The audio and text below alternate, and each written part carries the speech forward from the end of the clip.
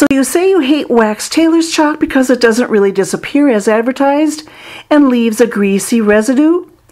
Let me show you how to fall in love with it and how to believe in the fact that it really does disappear, and in time the residue does disappear.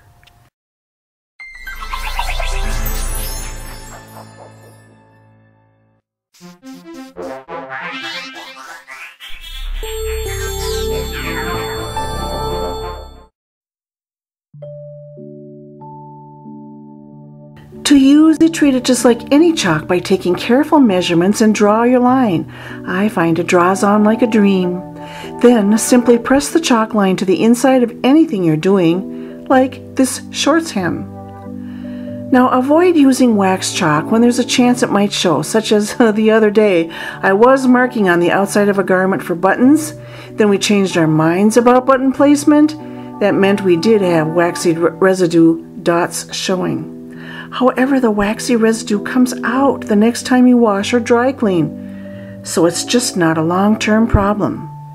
Allow yourself to fall in love with using wax Tailor's chalk. It is so inexpensive and you get a lot in a box.